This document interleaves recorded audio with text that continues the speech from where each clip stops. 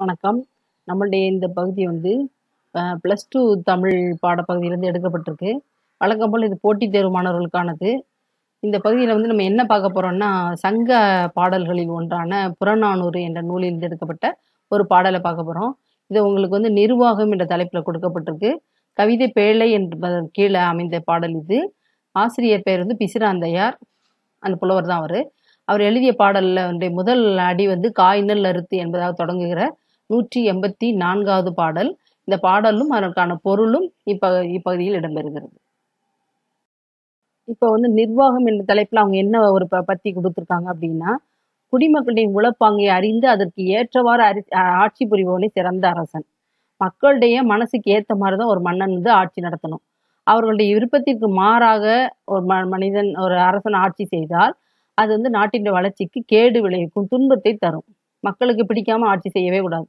எனவே அப்படிப்பட்ட அரசனை அவர்கள் நல்வழிப்படுத்த வேண்டிய பொறுப்பை சங்க புலவர்கள் மேற்கொள்கிறார்கள். ஆக மன்னனை வந்து தவறான வழியில் சென்றால் அவனை வந்து சரிப்படுத்த வேண்டிய பொறுப்பு புலவர்களுக்கு இருந்தது. சங்க புலவர்கள் அந்த வேலையை பண்ணினார்கள் என்று சொல்லுகிறார்கள். புலவர்களின் அறிவுரைகளை தலைமேற்கொண்டு அரசர்களும் செயல்பட்டார். தலைமேற்கொண்டு என்றால் முதல் செய்தியாக கொண்டு அவங்க சொல்ற அறிவுரையை மிக கவனமாக கொண்டு அவர்களும் செயல்பட்டார்கள். எனவே இந்த மாதிரி பாடல் தொகுப்புக்கு கீழே இதை என்ன சொல்லுவாங்கன்னா, துறை பாடல்கள்ல செவி அறிவுறு என்ற ஒரு பிரிவின் கீழே இதை கொடுக்குறாங்க. சங்க பாடல் தொகுப்பில் இத்தகைய பாடல்கள் நிறைய இருக்கிறது. அதுல வந்து நாட்டு நலனையும் நிர்வாக சீர்மையையும் பாடுவனவாக உள்ளன. அப்படின்னா நாட்டு நலன் என்னெல்லாம் நீ செய்தேன்னா நாடு நலமுடையதாக இருக்கும் என்று அரசனுக்கு சொல்வது போல இருக்கும்.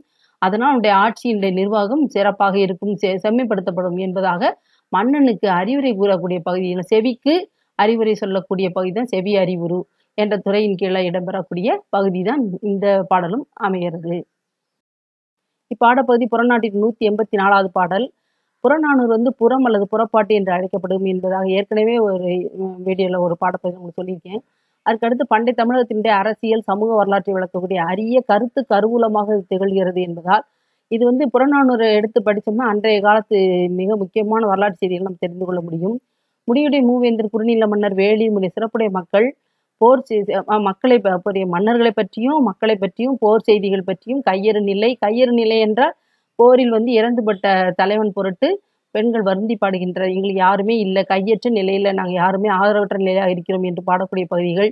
நடுகள் என்பது இறந்துபட்ட வீரனுக்காக கல் எழுப்பப்பட்டு அந்த அடையாளமாக வைத்து அவர்கள் வணங்கக்கூடிய பகுதி நடுகள் போன்ற பல்வேறு பொருண்மைகளை என்றால் பொருட்பகுதிகளை எல்லாம் பல்வேறு சிறப்பு செய்திகளை எல்லாம் வெளிப்படுத்தக்கூடிய இந்த நூலை 1894ஆம் ஆண்டு உவேசா வந்து பிரிண்ட் ஃபார்ம் என்று சொல்லப்படுகிற அச்சு வடிவில் அவருக்கு நமக்கு கொடுத்தார். அது வரைக்கும் ஓலைச்சுவடியில் எழுதப்பட்டது. பிறகு நூலாக வடிவம் பெறுவதற்கு உவே சாமிநாதையர் உதவி செய்கிறார். ஆக நம்ம என்ன தெரிஞ்சுக்கிறோம்னா, புறநானூறு என்ற நூலின் வழியாக பல்வேறு அரசியல் செய்திகள் அறியப்படுகிறது, சமுதாய செய்திகள் அறியப்படுகிறது என்பதை நம்ம புரிஞ்சுக்கலாம். இதனுடைய சிறப்பு கருதி இதனை பலரும் ஆங்கிலத்திலும் பிற மொழிகளிலும் மொழிபெயர்த்துள்ளனர். கலிபோர்னியா பல்கலைக்கழகத்தின் தமிழ் பேராசிரியர் ஹார்ட் என்பவர் எந்த புறநானூற்றினுடைய செய்திகளை வந்து எந்த மாதிரி மொழிபெயர்த்திருக்கார் என்பது அந்த 400 Songs of War and Wisdom and Anthology of Poems from Classical Tamil த புறநானூறு என்ற தலைப்பில் 1999ஆம் ஆண்டு ஆங்கிலத்தில் இந்த நூலை மொழிபெயர்த்து கொடுத்திருக்கிறார் இந்த ஹார்ட் என்பவர். இதை பற்றி ஒரு குறிப்பு உங்களுடைய பாடப்பகுதியில் கொடுக்கப்பட்டுள்ளது. இப்பாடலின் ஆசிரியர் நான் சொன்ன மாதிரி பிசிராந்தையார். பிசிர்னா என்னது அப்படின்னா அது ஒரு ஊரினுடைய பெயர். அது எங்க இருந்தது? பாண்டிய நாட்டில் இருந்தது. அந்த நாட்டில் உள்ள அந்த பிசிர் என்ற ஊரில் உள்ள ஆந்தையார் என்பது இந்த புலவருடைய இயற்பெயர். எனவே ஆந்தையார் என்ற புலவர் பிசிர் என்ற ஊரில் இருந்தால் இவருடைய பெயர் பிசிராந்தையார் என்பதாக மாறியது. இவருடைய காலத்தில் பாண்டிய நாட்டை ஆண்ட மன்னன் அறிவுடை நம்பி என்பவர். பிசிராந்தையார் அரசனுக்கு அறிவுரை சொல்லக்கூடிய உயர்நிலையில் இருந்த சான்றோர். ஆக இந்த பிசிராந்தையார் என்ற புலவர் வந்து தன்னுடைய காலத்தில் ஆட்சி செய்த தனது மன்னனாகிய பாண்டிய மன்னனுக்கு அறிவுரை சொல்வதாக இந்த பாடல் பகுதி உங்களுக்கு அமைகிறது. அதனாலதான் செவி அறிவுறு என்ற தலைப்பின் கீழே இடம்பெறுகிறது. இந்த பிசிராந்தையர் பற்றி உங்களுடைய புத்தகத்தில் இல்லாத ஒரு செய்தி என்ன சொல்லிக்கலாம் அப்படின்னு சொன்னா, இவர் வந்து ஒரு சோழ மன்னன்பால் நட்பு கொண்டவர். இவர் பிசிராந்தையாருடைய சோழனுடைய கோப்பெருஞ்சோழன் என்பவன் வந்து இவர் பாண்டியன் மன்னன் ஆட்சி செய்யும் போது சோழ நாட்டை ஆண்ட கோப்பெருஞ்சோழன் என்பவன் சோழ நாட்டை ஆட்சி செய்கிறான். அவருக்கும் இந்த பிசிராந்தை என்ற புலவருக்கும் ஒருவரை பார்க்காமலேயே நட்பு இருந்தது.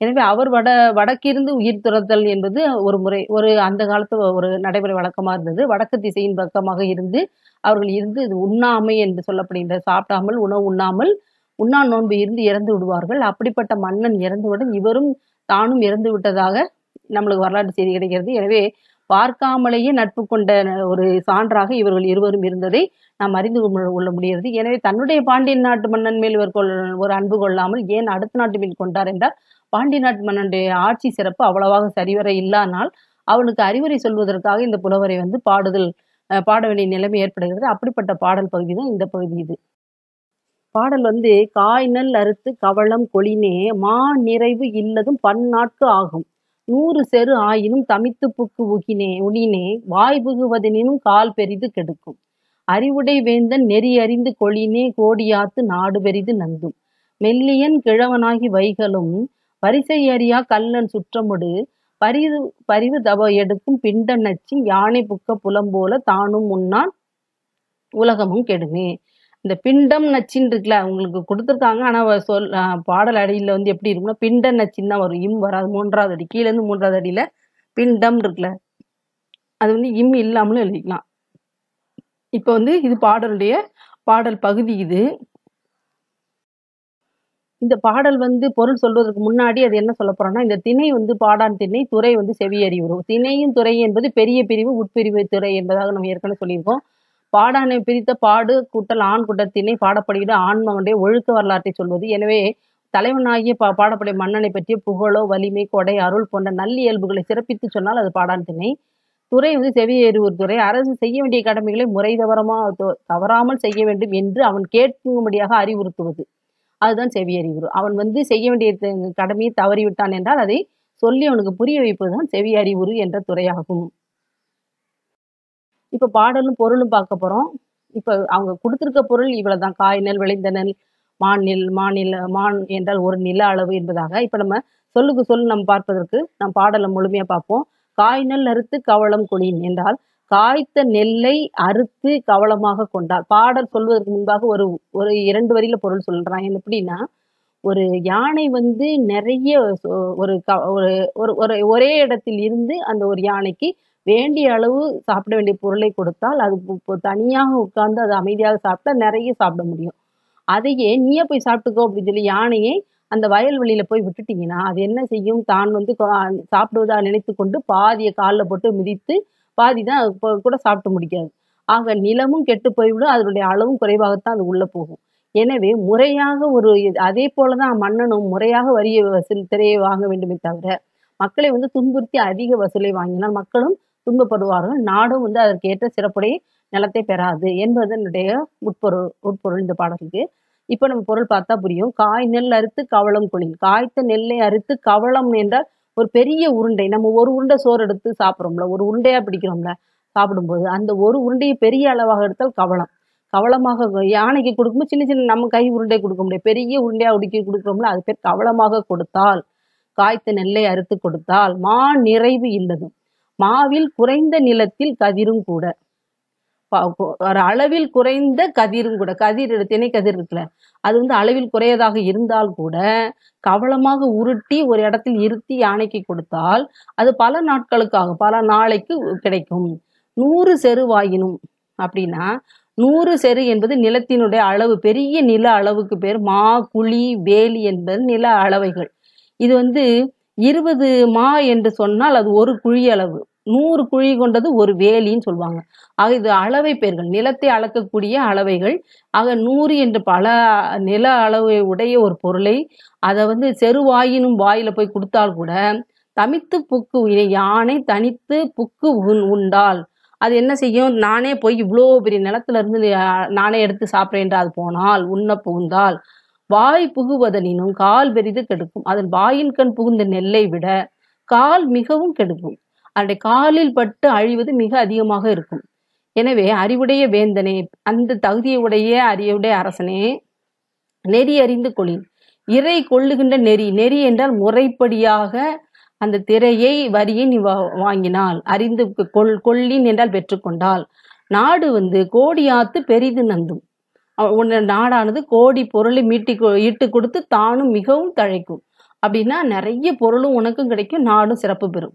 கிழவன் மெல்லியனாகி வேந்தன் தன்னுடைய அறிவினால் மெலிந்து விட்டால், அப்படின்னா அறிவு மெலிய முடியுமா அப்படின்னா அந்த மாதிரி நேர்கிற பொருள் கூட என்ன அர்த்தம்னா குறைந்த அறிவுடையவனாக இருந்தால், அறியாமை உடையவனாக இருந்தால், வைகளும் நாள்தோறும் வரிசையறியா கள்ளன் சுற்றமிடு அப்படின்னா, தரமில்லாமல் உறுதி கூடாத அவனுடைய விரும்புவதையே தானும் கூற சொல்லக்கூடிய ஆரவாரத்தை உடைய சுற்றம், அவனை சுற்றி இருக்க சுற்றத்தோடு கூடி. அப்படின்னா என்ன அர்த்தம்னா, இவன் முறைப்படி வரி வசூல் செய்யணும். அப்படி இல்லைன்னா அவனை சுற்றி இருக்கின்ற அறிவற்றவர்கள் அவன் சொல்வதையே தானும் சொல்லக்கூடியவர்கள், அவனை தவறு செஞ்சால் திருத்தாத ஒரு தன்மை உடைய அறிவற்றவர்களோட சுற்றத்தோடு கூடி இருந்து பரிவு தப எடுக்கும் பிண்ட நச்சின் அன்பு கெட கொள்ளுகின்ற பொருட்தொகையை விரும்பினால், பரிவு தப எடுக்கும்னா கெடுக்கும்படியாக, அன்பு கெடுக்கும்படியாக, பிண்ட நச்சின் பெரிய பொருள் தொகையை ரொம்ப வரி வேண்டும் என்று விரும்பினால், தானும் உண்ணான் உலகமும் கெடும். தானும் தானும் பயனடைய மாட்டான், உலகமும் கெட்டுவிடும், அவனுடைய உலகமும் நாடுமானது சிறப்பு பெறாமல் போய்விடும் என்பது அதனுடைய பொருள். ஆக என்ன செய்யணும்னா, யானைக்கு எப்படி ஒரு இடத்தில் இருந்து தனியாக இருந்து அதற்கு வேண்டிய அளவு கொடுத்தால் அது உண்டு அதிகமான பொருளை உண்ண முடியும் உணவை. ஆனால் அதையே கொண்டு வயல்ல விட்டீங்கன்னா அது காலில் மிதிபட்டு அழிவது அதிகமாக போய்விடும், சரியாக சாப்பிடாது. அதை போலத்தான் நீயும் முறையறிந்து வரி வசூல் செய்யலைன்னா உன்னுடைய நாடு அழிந்து விடும் என்பது என்னுடைய கருத்தாக அமைகிறது.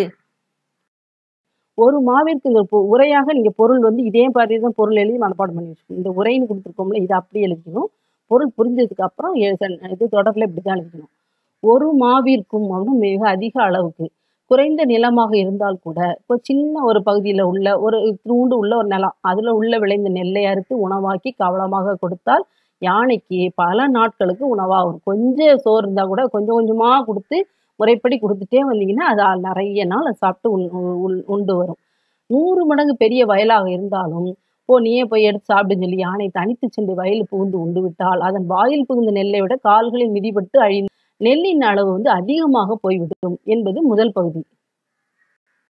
அதுபோல அறிவுடைய அரசன் வரி திரட்டும் முறை அறிந்து மகிழ்ந்த வரி திரட்டினால் நாடு கோடிக்கணக்கில் செல்வத்தை பெற்று செழிப்படையும். அரசன் அறிவில் குறைந்தவனாகி முறை அறியாத சுற்றத்தோரோடு ஆரவாரமாக குடிமக்களுடைய அன்பு கெட்டும்படியாக நாள்தோறும் வரியை திரட்ட விரும்புவது, டெய்லி எனக்கு வரி கொடுங்கன்னு போய் கேட்டானா அது யானை புகுந்த விலை தானும் உண்ணாமல் பிறருக்கும் பயன்பட வீணாக்குவது போல அரசன் தானும் பயனடைய மாட்டான், நாட்டு மக்களும் துன்புறுவர் என்பது இதனுடைய பொருள்.